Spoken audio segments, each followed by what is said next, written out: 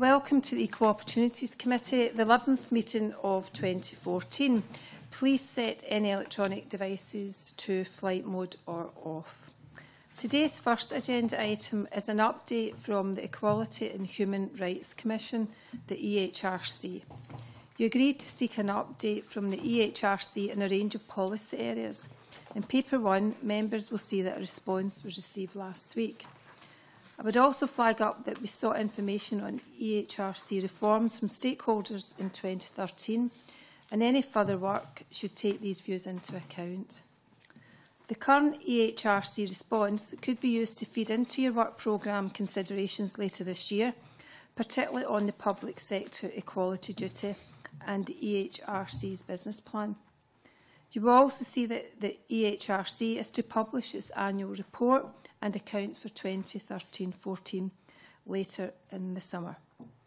If you would like to hear formal evidence, we could either programme an evidence session with them in September or October, or hold an additional meeting in August. Can I seek your agreement on which approach we should take, please, from everyone? Siobhan?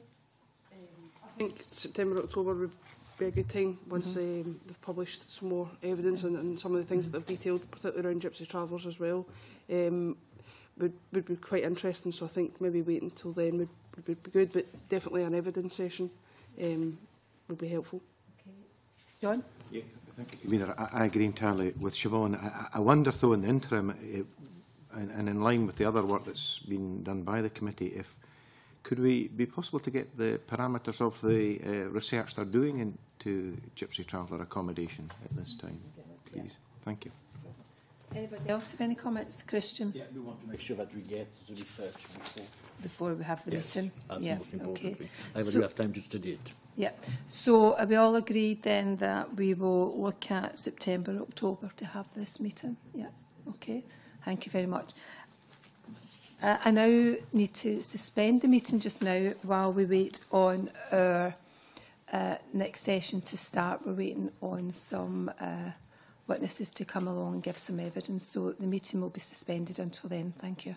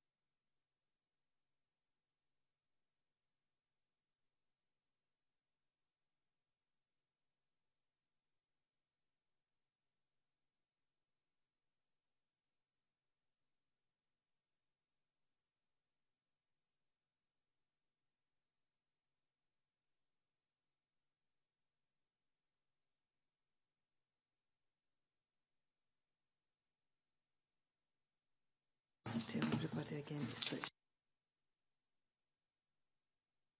Morning again, everyone.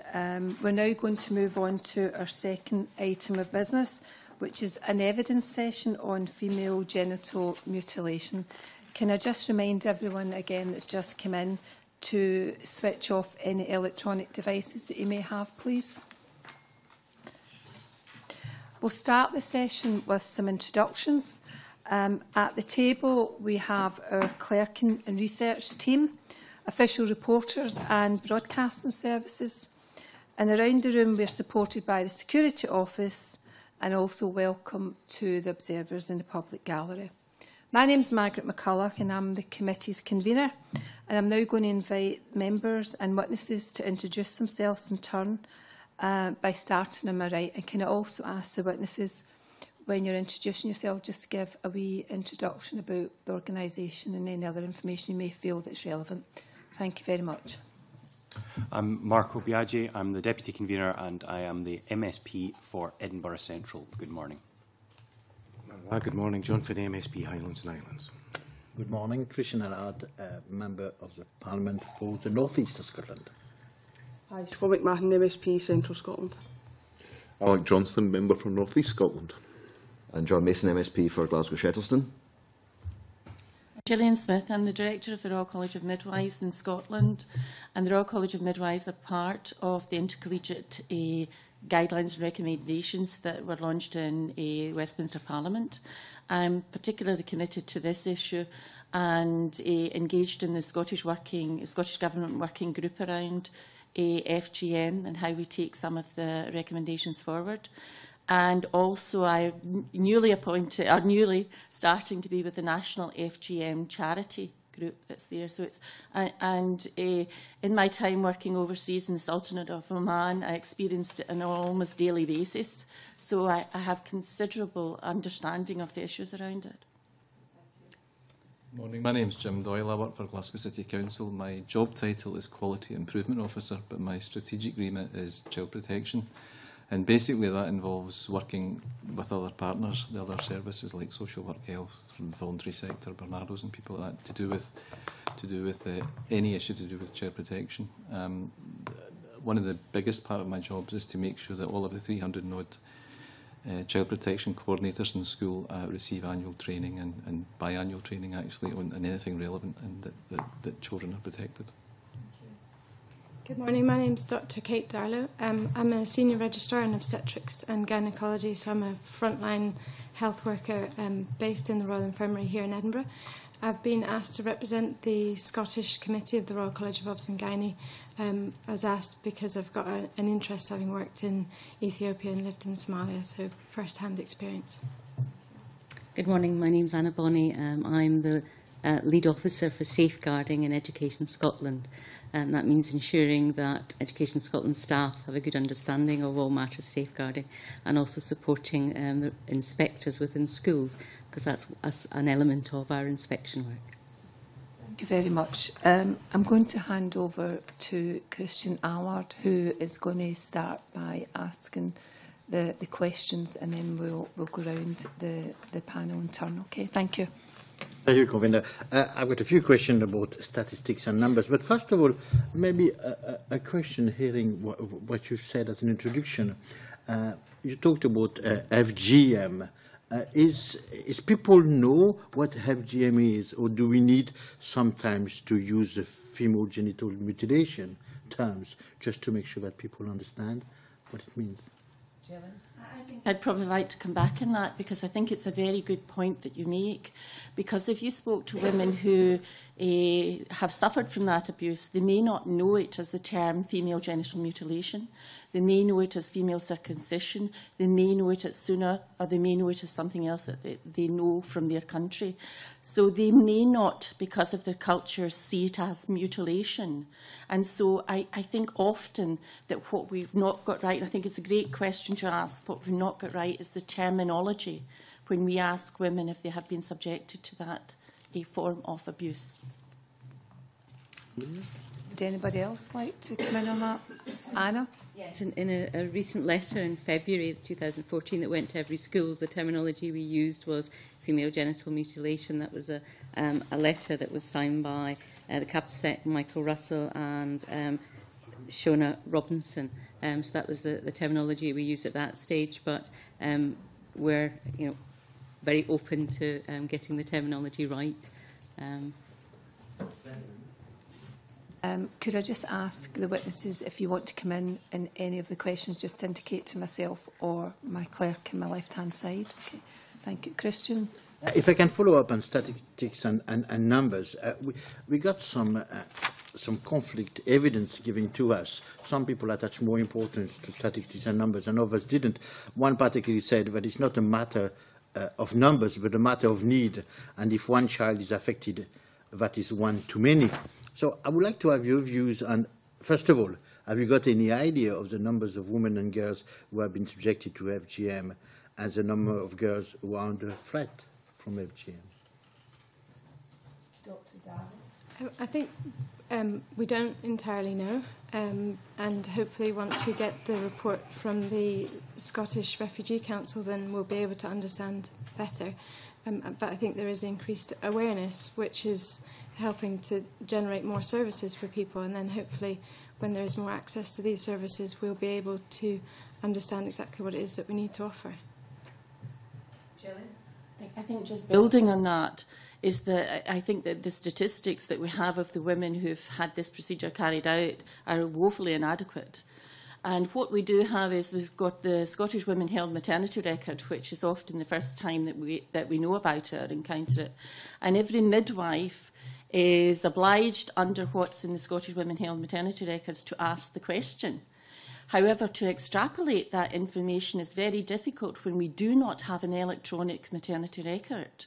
And I have been plugging for this for some time, because if we were to do it retrospectively and you were to go through 58,000 maternity records in Scotland to extrapolate that information, it's a real challenge. Whereas if we had that information on an electronic system, it would be there and it would be readily available. So I don't think that the statistics that were given, whether it's in our intercollegiate guidelines, recommendations or not, I think that they are woefully inadequate, because I don't think we'd know the real, what the real challenge is here. Can I come in on that and ask a basic question about why isn't there an electronic system for it? And I think it's a finance issue. And to get that electronic patient record, and there are some areas, to be fair, which have done that around maternity services, and Lothian is one of them. Ayrshire and Arns and other. Glasgow is currently looking at it. And as we know, Glasgow is a major area because it was the dispersal area for asylum seekers. And so it would be really good to have that kind of information in an electronic basis. I think there are also challenges, and I have to take this from my own profession, that the question is there to be asked. And I'm not, and some of the feedback we've had from organisations such as DARF is that I'm not entirely sure that midwives are always asking that question because of cultural sensitivities. And I think we have to park cultural sensitivities when they do their booking in. So I think, or it's perhaps the terminology of how they're asking the question, but I do think that that is a piece of work that we require to do around it. Anybody else like to come in on that question? No? Kate? Just to add that, as Gillian said, we do have an electronic system in NHS Lothian, so we are considering the possibility of a service evaluation because there is some information that we can access there. We have a question which is asked to all the women at booking, where we can tick that in the on our computer system. So we have the potential to be able to look back at that, but that's something that we're just considering at the moment. Forward on this, and thank you very much for your answer. Should gathering data be a priority, and should it? And I think you touched on it. Is there's not going to be a problem with relationship with certain communities if we search too much for gathering data, as opposed maybe to see what's the best way to address FGM? Gillian? I think think it's difficult if you don't gather the data to have an idea what your benchmark is and what the size of the matter that we have to deal with is.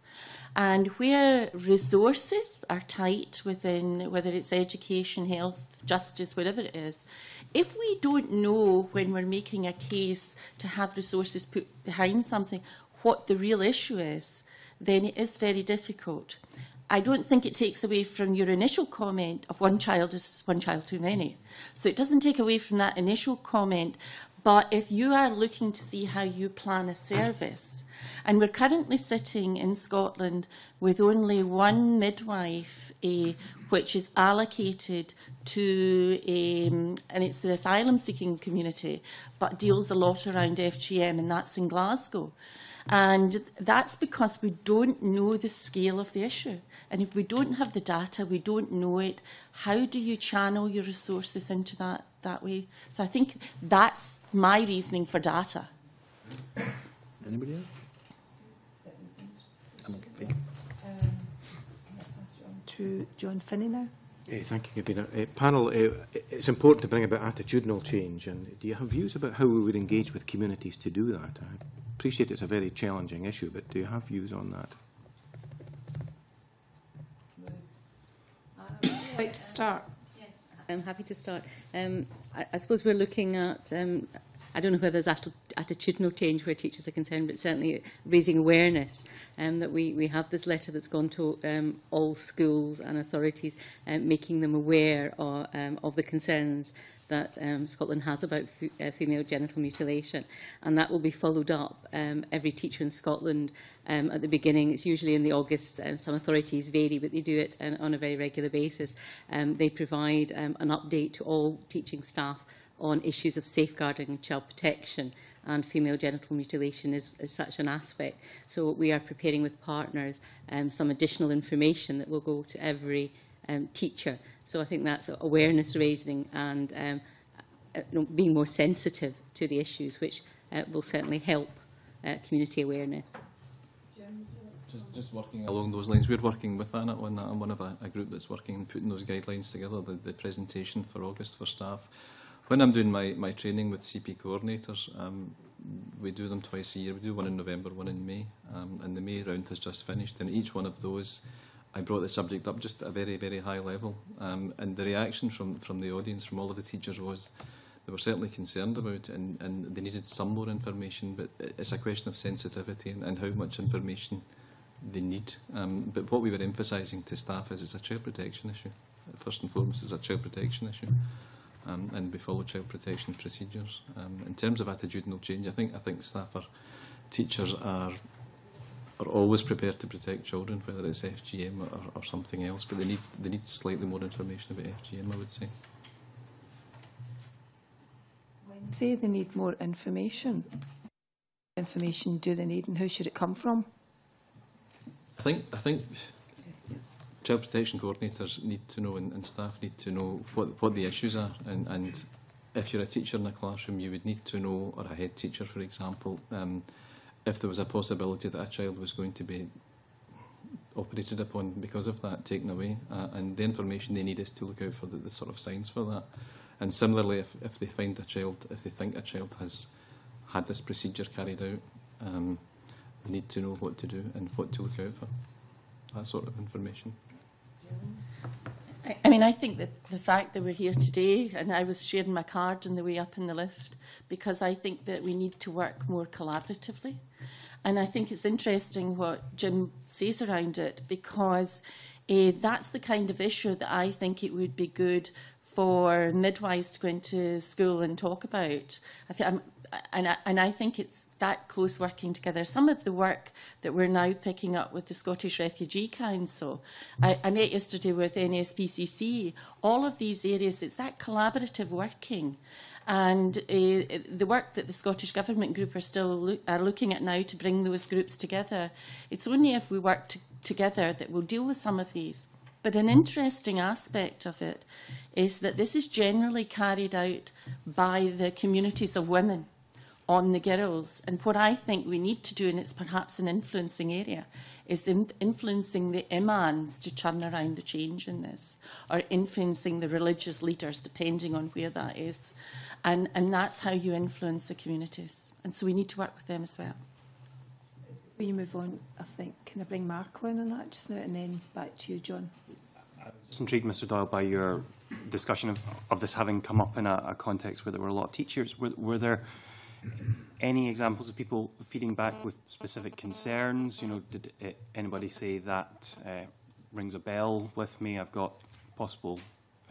I'm suspicious, or was it the case that people were completely lacking in information at that stage? They weren't completely lacking. They were aware there was an issue. Generally, I didn't get any specific examples of cases having taken place, but it's something that I think the teaching profession are becoming more aware of, like the general public, probably. Thank you. John? I'm going to say something that's not meant as a criticism of any of you. I've had a look at your designations, and the question maybe is a bit unfair, but it does seem that you're talking with each other, where, and that's to be commended, but also the issue of engagement with the... Who are you talking to that's talking to the communities, if you follow?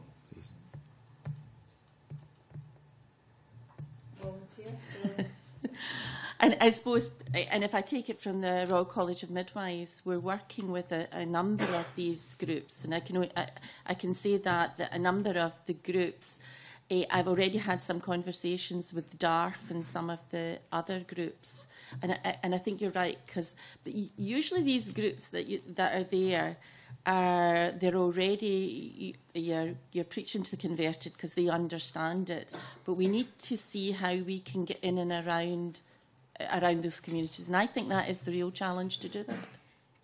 We are... Sorry, didn't put my hand up.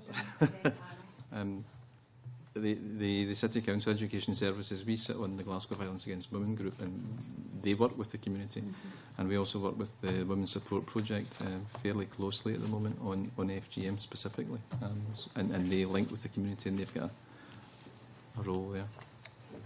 Yeah, just to really carry on from that, I mean, when Jim mentioned child protection, as did I mean, that's a multi-agency process that's well embedded in all local authorities and in all schools in Scotland, and they engaged considerably with their parental community.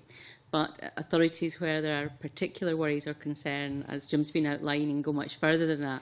And we know of very good relationships and fact-finding and working with partners to make sure their staff have the information that they're required, and also to talk to communities about how to move forward. So there are a number of good examples of engaging further. Would you maybe like to comment as well?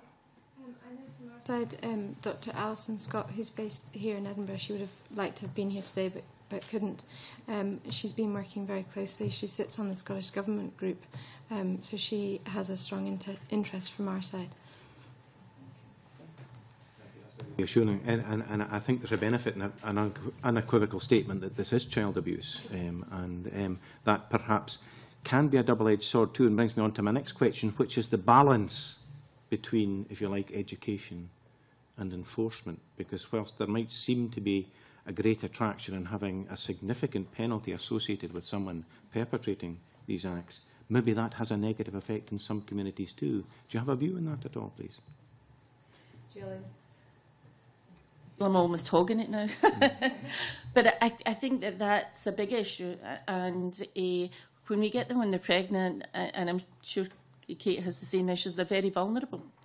And often that there is the concern around how you don't want to over-egg the pudding and have them stop coming for maternity care because you've put so much emphasis around that.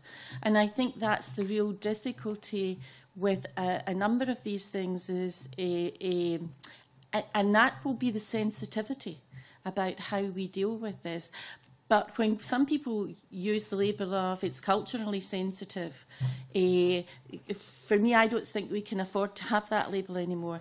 I think the sensitivity is around, do we prevent them from seeking help from us in the future? And if you look back at some of the confidential inquiries into maternal death, they will tell you that women from migrant immigrant populations are less likely to seek help. And some of that help, you worry, is that because of those types of sensitivities. And I think we need to know how we're going to deal with that in the future, because if we know it's child abuse, and if we highlight the female children of women who come from these communities, and we know that because of the women who've already been subjected to it themselves, is how do we deal with that, and how do we take that forward once they know they're going to perhaps be put on the Children's at-risk register. So I think that's a huge challenge for all of the departments of health across the UK.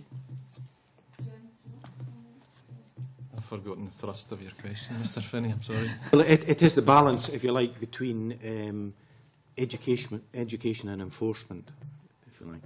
I think our role in it is very much child protection, and it's awareness raising with staff so that they know if there's a concern which procedures to follow, and it's an interagency procedure where it would go to social work and the police to investigate. We've always got to be very careful of our relationships with our parents, but I think we're fairly skilled in schools at doing that. Agreeing with Jim, I think that's right, and I think also teachers are very clear they have a duty to raise any concern that they have about any child that they're teaching. They're not necessarily the decision makers, that there's a due process that they go through, but that is very well embedded in Scotland. But I think there's other things like how we relate to our pupil community as well, these guidelines for raising awareness for teachers have to come first.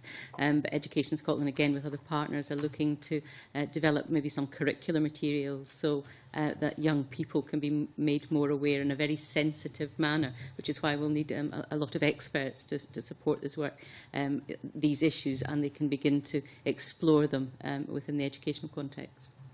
Okay, would you like to come in? And then John Mason would like to ask a supplementary. Okay. Yeah. I just wanted to agree with Gillian that as clinicians we feel that we really need to support women rather than criminalise them. We want them to be able to feel comfortable that they can disclose that they've had FGM done in the past, so that we can then tailor the care that we offer them. We don't want them to be going underground and then for us to discover that they've had FGM when they're in labour. That's not a very helpful time to find it out. So we need to empower these women to feel comfortable to disclose this information to us. John. I mean, it was this kind of issue of being culturally sensitive, and maybe I picked up Miss Smith wrongly. Did you say at one stage park cultural sensitivities? Because, I mean, it seems to me, I've lived in Asia as well, and, you know, we in the West, I mean, we're obviously used to our kind of society, but we talk about things, especially anything to do with the sexual realm, in a much more open way, and other cultures would be quite critical of us for doing that, for not being a little bit more modest and a little bit more sensitive and these kind of things. And I just wonder how we strike that balance. And I think I think what I'm saying with cultural sensitivities on this issue, because it is child abuse. I mean, there's no other way that we can look at this. It is child abuse, and it's and generally, of the age that it's done, there is no consent around this. The girls think that they're going off for a nice party before they're pinned down and this is done to them. And that's when I say we can't afford to say, well, we'll not discuss that issue because it's culturally sensitive. And I think that's where I mean around the cultural sensitivities. We have to discuss the issue, we have to deal with the issue, and we have to put a stop to this child abuse. And I totally agree with that, but I mean, would you say then that the way you would talk to somebody from a different culture would be different? I mean, I think part of that's the language as well, and their understanding. And when I was describing earlier on where you wouldn't necessarily say female genital mutilation because they may not understand it as mutilation, then that's the kind of thing when you're being culturally sensitive about how you raise those issues. That's what I mean about, that's when you use your cultural sensitivities. But the issue itself can't just say, well, we'll not deal with it because it's culturally sensitive. So I hope that describes what I meant by that. Okay.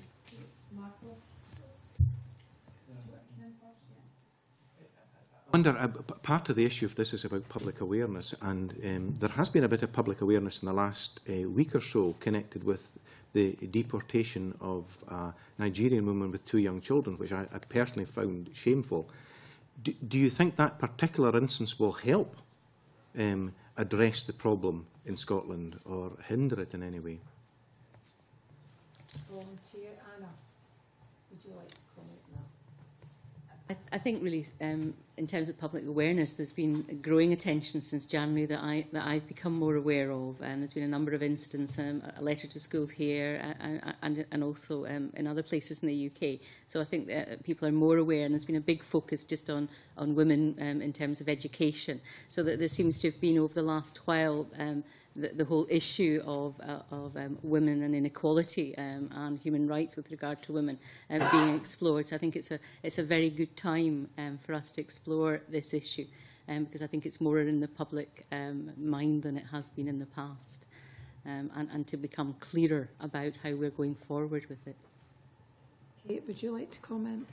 Yeah, I think that raising public awareness can only help the situation.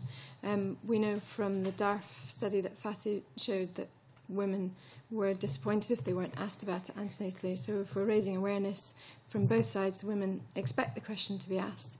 And also the health personnel are quite used to the concept as well.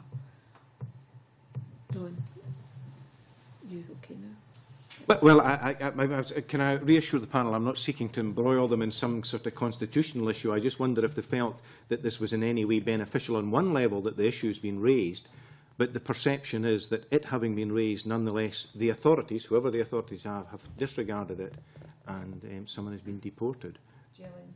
I think there's absolutely no doubt that because on a daily basis through my organisation I get all of the media reports since probably the launch of the intercollegiate guidelines, this has just taken off. I was talking to my colleagues from the Scottish Refugee Council outside earlier on, and I was saying the International Congress of Midwives is on in Prague and has been on all week. And on a day and daily basis, that is what's being has been on Twitter. It's about FGM. There's been huge workshops about it.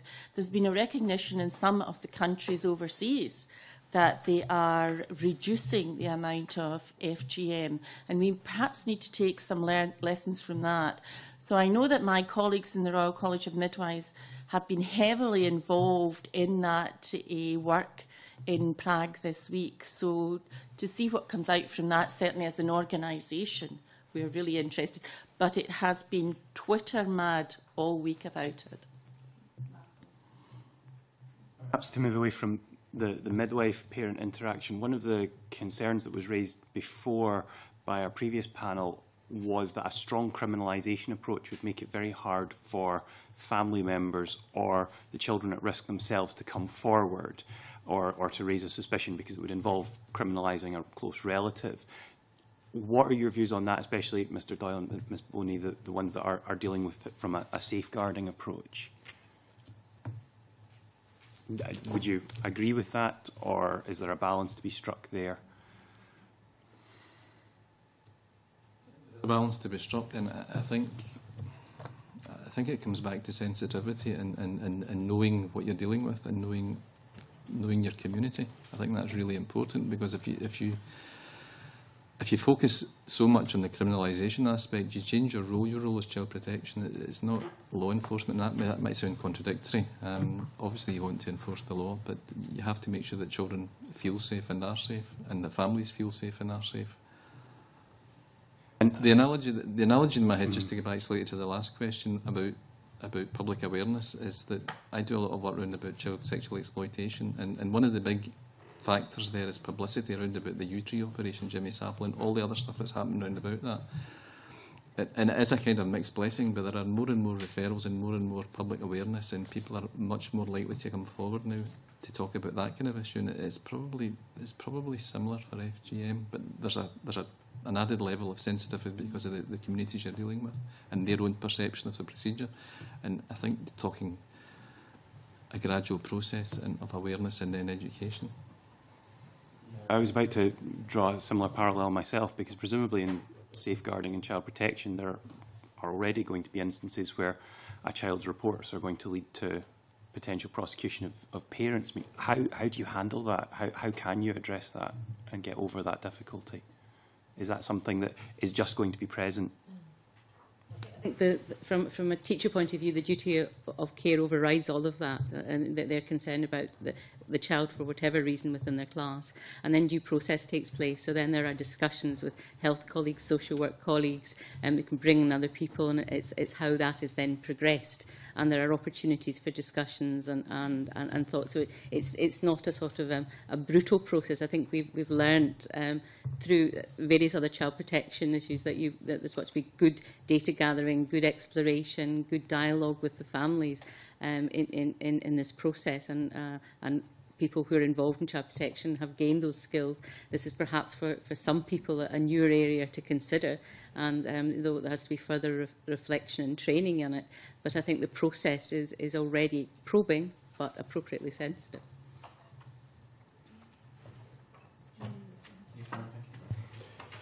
Alex, can I pass on to you now, please? Just a couple of questions that cover the background of your views. The Scottish Government guidance on child protection, in general terms, does it specifically give you enough on FGM to work on within child protection? Kate, would you like to answer first, please? Can you expand on your question? Basically, the Scottish Government's guidance on child protection, does it specifically, specifically the section on FGM, is it sufficient for your needs? I think we're still really understanding exactly what we need to do in these circumstances. Obviously, I'm dealing normally more with the mothers who are presenting in pregnancy, and we need to understand best how to make sure that we're sensitively referring them either to health visitors or whether that be social work. And I don't think we're fully on agreement on what the best approach is, because we don't want to criminalise these women. And my understanding is that there's some disagreement between the intercollegiate report that's been written and from the Scottish side whether we take on all of the advice there and go with quite such a heavy-handed approach. So I don't think that we've fully decided on that yet. Yes, the guidance was refreshed in May 2014, and it does have a page and a half of information about female genital mutilation. Basically, it is, and taking your point, basically the guidance outlines the areas that this can happen in, the justifications for female genital mutilation. It then goes on to talk about the ways children might leave school or they might come back uncomfortable. So it gives the beginning, though teachers' detection would not be a role for teachers. They could be sensitive to children's change, but in terms of the physical aspect, couldn't get involved in that. So they're very clear. It also offers further advice in terms of Forward as an organisation. It quotes UNICEF and also quotes the legislation of 2005, which make it a prohibition. So it covers a number of things, but the fact that it has been refreshed suggests that these things, this document the guidance can change and respond to requirements. I wasn't personally involved in this, but certainly know that schools have found it helpful. Gillian? I'm not entirely sure that it does, to answer that question. I think that we've got a lot of initiatives at the present moment, whether it's the Early Years Collaborative, getting it right for every child, whether it's the Children and Young People's Bill and the named individual, And when I was talking yesterday to representatives from the GIRFEC team at NHS Education Scotland, and I was saying that the part that they mustn't forget to put in that, because I think it's really important, especially around the named individual, is female genital mutilation. And it's got to be part of getting it right for every child. So we need to make sure, and that's why we're certainly working with the Maternity and Children Quality Improvement Collaborative to make sure it's somewhere in there. So I'm not sure at the moment that they've got it right, but I think we're at the start of a journey on how to change things. And it's probably raising the awareness to make sure that anything that comes out has that somewhere and is involved in it. I would have to disagree. GIRFIC is about getting it right for every child, and it covers all aspects. And child protection is one model of that, but we have very strong pastoral care in our schools in Scotland, going from early years all the way through. And we have staff who deal with all sorts of issues within the school, and getting it right for every child deals with all manner of issues that a child walks through the school with.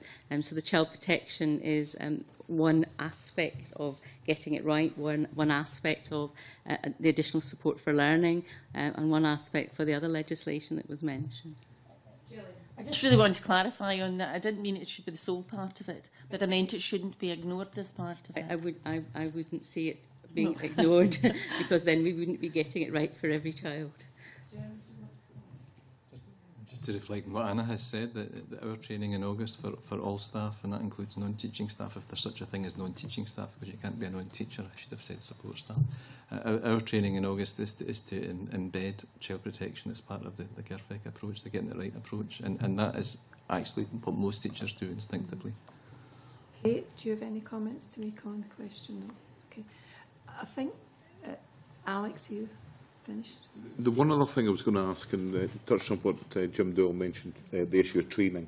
Do you feel that, what level of training do people who share your professional responsibilities tend to have in FGM? Is it something which you do receive training on, or is it something that where your experience simply evolves as it goes along? Training is collaborating with other agencies and learning from them. And to get back to the child protection issue, that although the issue itself may present itself differently, the procedures and the concerns and all the other things are the same. But in terms of FGM itself, I've had no formal training. I go for the other professions.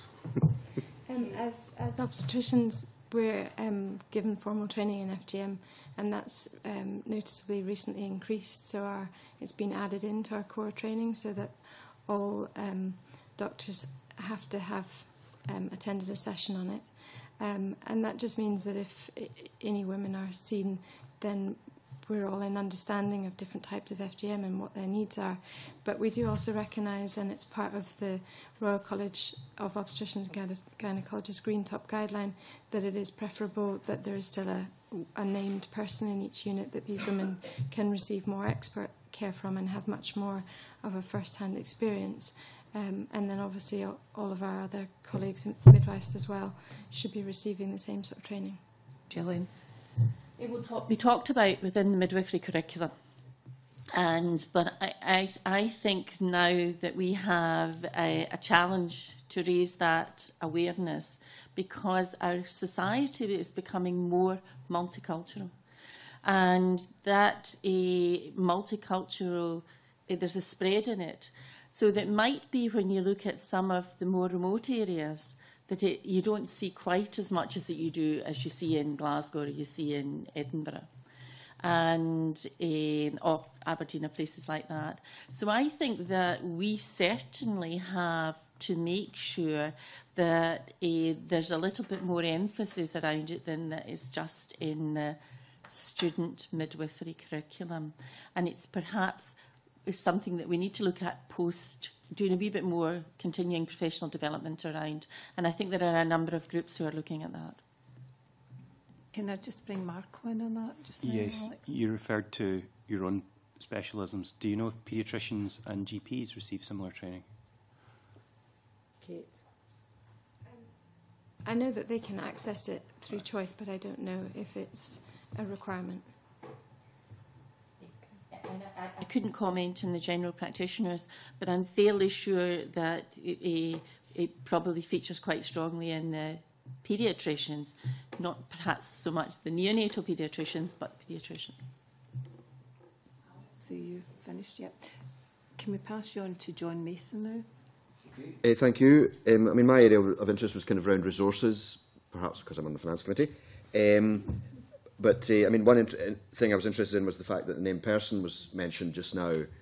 And so, I mean, I'm wondering if we're taking this forward, are we needing more resources, or is it more just a question of the current midwives, GPs, everybody else being more aware, being better trained, that kind of thing? Or you did, Ms Smith, you mentioned already there was just one dedicated midwife. I mean, are we needing 20 dedicated midwives, or are we not at that stage yet? And I think that's an interesting question, because it goes back to what I said before. Until we have the statistics, you don't really know what the issue is. And anybody who's looking at how they build the resources within a health board and how they put them out there really needs to know what is the size of the issue. Could you do this across a regional basis so that there's somebody there who can give specific advice? And I'm only looking for the midwifery side of things because, as Kate says, there should be somebody in every unit who has a particular interest in the obstetric and gynaecology side of things.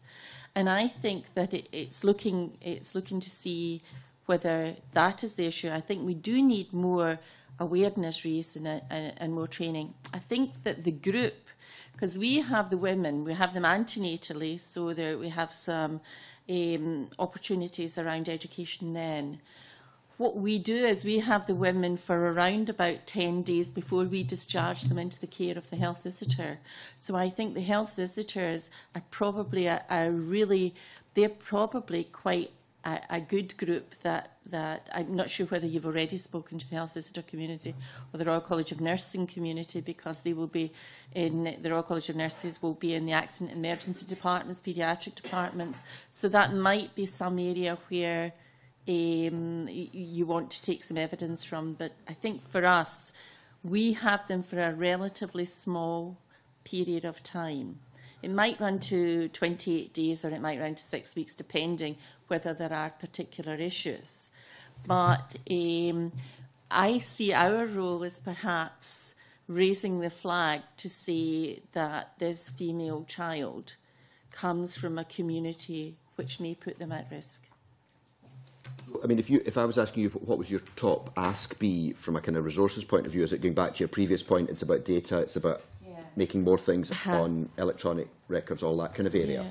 And there's somewhere where we need to start the child health record by highlighting that this is a female child of a mother who has had this carried out on her, so that you can actually start that child health record from knowing that this is a flag that you need to keep an eye on. It's not stigmatising, is it? I wouldn't say it's stigmatising. Okay. I would say it's a flag. I mean, how else? I mean, this is my difficulty in knowing how else are you going to start that record? How are you going to know? How am I going to, as a midwife, pass on to the health visitor that this woman has had female genital mutilation carried out? She's had a female child, and her child is at risk of that being carried out by the community or being taken overseas. If I don't raise that flag, how are they going to know? Ask the others about resources. I mean, is it a resources question, or is it really just over time, education, training, all these kind of things? I don't think it's a resource issue, particularly for education. I think we have good systems, so that we'll develop about 3 or 4 slides initially for use to the thousands of teachers in August. So we've got very far reach, and then on the basis of that, we'll then, as I said earlier, look at some curriculum materials. But we have to be sensitive to stigmatisation, because we could be presenting something to a class where there's one young person, or one girl where that might relate to directly. So that's why we're not rushing into that. We want to take really strong advice so that we get the balance of discussing and informing with the potential of stigmatising or alienating a young person who that might be something that's either happened or may happen. And that takes us back to some of the work we did a long time ago when we were introducing the keeping safe and other child protection issues. So we'll take that same approach. But again, that's something that we will be able to consider and budget for. Do you think having the named person in place in any way helps this whole process? Does it make it clearer to, say, a young person who they should speak to? I think whatever process we put in legislation, we find that young people, as well as talking to the named person or the registration teacher or the pastoral support teacher, go to the teachers they get on best with. And that is something that all young people do. So we have legislation and we have other mechanisms, but young people talk to people they feel comfortable with. All I was going to say was that we also have to be sensitive when we're speaking in August to all staff in schools, that there may well be people in the staff who've been subjected to this and who are taking a different line on it. So from the council's point of view, or education in Glasgow, where you have some schools presumably where you would reckon that more kids are at risk than other schools, I mean, have you? Is it a resource issue for you, or is again it more about teachers' it's awareness? An education issue. It's information. Are you getting teachers coming through from the wide variety of cultural backgrounds that we now have? Yes. Okay. And would you think of using some of these teachers then? I couldn't answer that just now. I don't know, because it's too early. Yes. In that process. Okay, Dr. Darlow, resources, not a problem. Again, I think we're in the early days, so the midwife in Glasgow that Gillian has mentioned is really just only beginning to set up her service, so it'll be interesting to see how many women she sees, and the same here in Edinburgh. We're just setting up a service and trying to have a very multidisciplinary approach to it, so we don't really know how well utilised that service will be, so we need to see what happens. And you'd be supportive of the idea of putting a bit of resource into improving the record system, maybe more IT? Absolutely. I think that we definitely need to do that across Scotland. As we said, in NHS Lothian we have that already, but we do need to work on the way that the information is gathered, and that would be very helpful. And equally, if we make sure that every midwife is appropriately trained in FGM, then they won't miss the opportunity to feel comfortable to ask the question of the women in the beginning. Because currently the way the system is, you can just opt to not ask the question, and it looks like the answer is no. But if you haven't asked it, then we don't actually really know. So we do need to make sure that that opportunity isn't missed. Why are people, do you think, not asking the question? They're nervous about it? They're trying to build up relationships? I think not everyone thinks of it, and they want to build up relationships. They're not entirely comfortable with how to ask the question of a woman, or possibly they do ask the question but the woman doesn't understand what she's been asked. We know that we need to use interpreters a lot of the time for women, and possibly that isn't always being done. So sometimes there are missed opportunities, and we need to work on that area a lot. Okay, thank you. Does anyone have any other questions about Siobhan? Just simply on best practice or good practice that we could learn from in Scotland.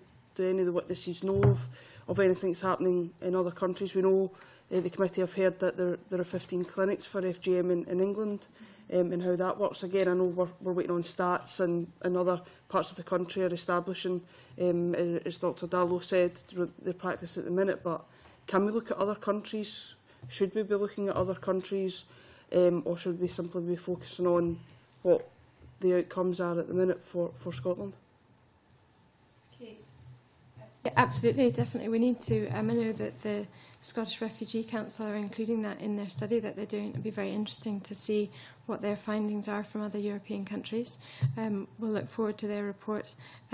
We do try and learn from our colleagues, particularly down south, and some of the courses that I've attended have been from midwives and obstetricians who work down south. So we definitely need to use their experience, because that's definitely something that we're lacking here. So that's what we're doing at the moment. Gillian. Probably, I think Kate's right in everything that she said around about that. I do think we need to see what's happening. And I think that on this one, probably London and areas like that are further ahead than we are on it. And we have to take cognizance of some of the work. Now, that's not to say that we need necessarily, and Kate referred to earlier on, we need necessarily to go down the same path as they have with the recommendations. But we perhaps need to look and see what they've done in some of the overseas countries that has managed to reduce it significantly. And at the current moment, I'm not in the position, I'm sure there'll be a lot that's come back from the International Congress of Midwives on it, but I'm not in a position to say what they've done to reduce that. But certainly, I mean, we'd be very difficult to say that we stick to our own area and we don't think about some of the work that we do, and we can look at that kind of reciprocity and see what we are taking to other countries and what they're bringing back to us.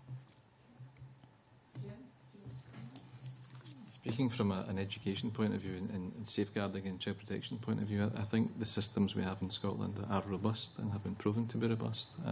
Not to say that we can't learn from other people, but I think our structures and our approach are good. Anybody else like to comment? I agree with Jim, but it's always helpful to look and benchmark your practice with other people.